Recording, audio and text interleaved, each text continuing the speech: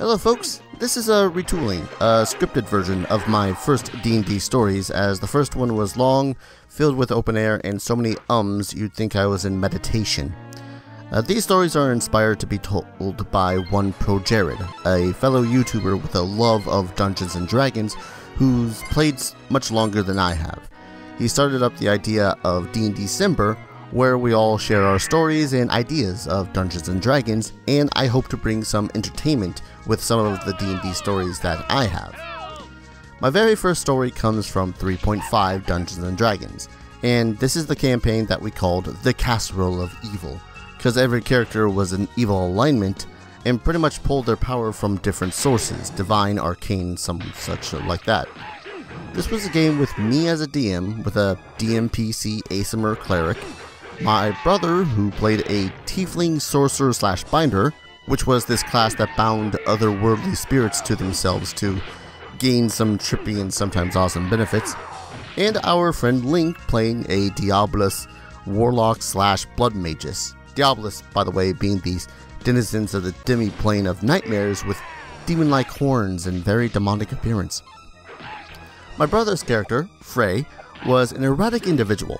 He took any chaotic spells that he could find that caused him to do stuff like randomly cause 2d20 damage to everyone within 20 feet of him while dancing around like a madman. And the spirits that he bound to himself were ones that made his character sound like he smoked a pack of cigarettes every day for 20 years while giving him bonuses to charisma-based checks. Also, his familiar was a purple butterfly he named Flutters.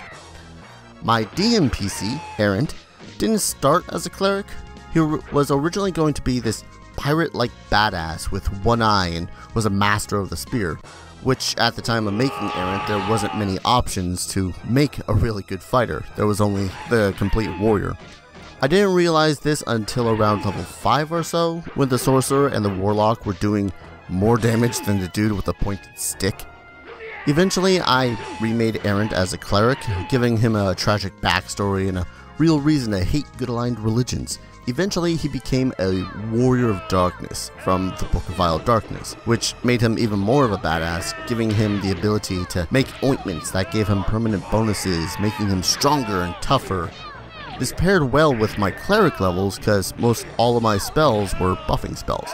Really, I only had a couple of offensive spells that I'd been even bothering preparing, like Flame Strike and Comet Fall. Link's character, Syl, was different in that he was more about spreading chaos than evil. It's funny how those two usually go hand in hand. He started as Warlock and loved the crap out of it. It's pretty much his go-to spellcasting class if we ever played D&D 3.5. Syl was a mad individual and was for some reason obsessed with becoming a demon. I really don't know why. I think Link at some point stated that humans looked at him like he was a demon anyways, so why not play the role, right? After much debating on it though, he prestiged into a Blood Magus, which is as gnarly of a class as it sounds. It had a bunch of things that Syl never used, like the Homunculus, the ability to make potions, the Death Knell once per day ability. And come to think of it, Link has come out to say he hates once per day spells and abilities, just drives him mad. So early in the game, I decided to inquire about the party getting a place to have as a base. I had listed a couple of places off that they could try to take over, and they chose this Tower of Woe, this location from the Tome of Magic supplement that was so anti-evil magic and anti-binder, and evil gods clerics aligned with two good gods clerics to rid the world of this quote-unquote menace. We decided to invade the tower around level 5, which was not a good idea because the tower itself was something like level 8, full with paladins, redeemed hill giants, and gargoyles, and so on. They pretty much snuck all the way up the tower, found said redeemed hill giant, who was sleeping, by the way, and proceeded to murder him. Like, just straight up murdered him in his sleep. And after tossing the corpse of the hill giant down the tower, I think I said all the inhabitants were rather intimidated and fled, because you don't take out a hill giant like it's nothing without having the skills to back it up. We didn't though. We were a party of level 5 evil spellcasters and the hill giant just happened to be sleeping at the time. We had a town next to this tower that the party also eventually took over by the name of Celestia, and this was way back in 2004, 2005, so no, it had no connection to pastel-colored ponies. We were around level 10 or 11 or so when we went out on an adventure way away from the city to collect something for some ritual or some such. Evil. What you do. When we had come back, we found that the previous tenants from the Tower of Woe came back and took our town and tower right back over. Naturally, this wouldn't slide. So, through their combined magics, Sil and Frey had pretty much destroyed the Tower of Woe. They took out the base of the tower and just watched it fall. Had an entire adventure in there too. Some plot stuff, interesting characters, and battles they would have loved, and they just watched it all crumble. I think it was around this point that I realized I shouldn't expect my players to get railroaded with a semblance of plot. Not Henderson's level of derailing, mind you, but certainly made me retool what I had for the city of Celestia itself.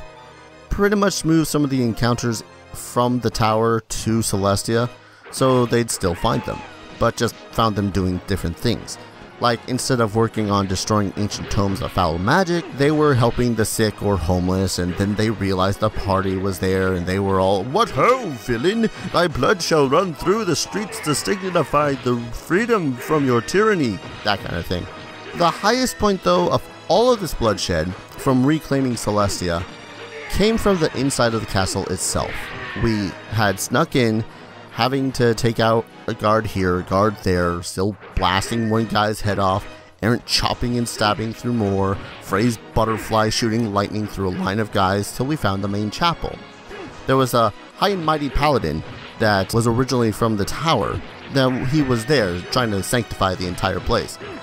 We had faced him like 2 or 3 other times before while he tried to take back the city at other points, but he always failed. He was about to consecrate the entire castle when we barged in. Paladin drew his sword, Errant drew his spear, the fledgling paladins followed their leader, Frey was preparing a fireball, and then Sil yells, "Wait!" Everybody stopped. Sil continued. "I do not enjoy a fair fight, but if I must, then I must. May the best man win. Put her there." And approached the paladin with a handshake. He was bluffing, by the way. He had a one-a-day, ironically, ability he was going to cast on the paladin, where his blood would more or less just explode from his body in a glorious, gory fashion. A glorious fashion, if you will. I re-looked at the paladin's stats, and he didn't have any ranks in sense motive. Sil had put a point in bluff every freaking level, and he had all of the charisma to back it up. Even as much as the paladin didn't trust the Diabolus, there was no way he was going to tell Sil's intentions. Well, then we rolled off, and the paladin rolled a 2. Sil rolled something like 15, and with his bonuses, the paladin was all too happy to sheath his sword, walk up to the Sil, and take his hand. And have his body just blow up in a massive gory fashion. He hit nearly max damage too, so the paladin had to roll for the damage threshold of instant death. I think you may have felt that though, having your entire backside explode in a bloody mess like an exit wound from a point-blank shotgun. It's got some good reason to fail it. Mind you, by the way, that the whole "may the best man win, put her there," that was a Spaceballs quote. And possibly the best use of a Spaceballs quote I have ever seen. I really love it when it comes to players and characters that end up taking a quote from something and using it to the best of the abilities. And that right there just was the epitome of it. I honestly can't say I have ever faced a situation that has taken the quote of a movie like Spaceballs and put it to good use. Needless to say, we retook the castle after that too. It's kind of demoralizing to see your leader become this chunky pool of blood, and there were many lashings of servants that didn't do their job right, what with the castle being taken over and all that. And that's why good is dumb. I hope you all enjoyed this retelling. I know the first time I told this was slow and meandering at best, and I hope this makes up for it. thank you all for watching and listening. I have more D&D stories, and as I remember them, I'll be coming out with more D&D stories. If you want to check out the channel, I have some Let's Plays of D&D games as well. Temple of Elemental Evil and D&D Heroes are two of my favorites I've played through so far. And if you want to watch me suffer, I have games like the Game Boy Advance port of I Am Beholder and Daggerdale. Painful.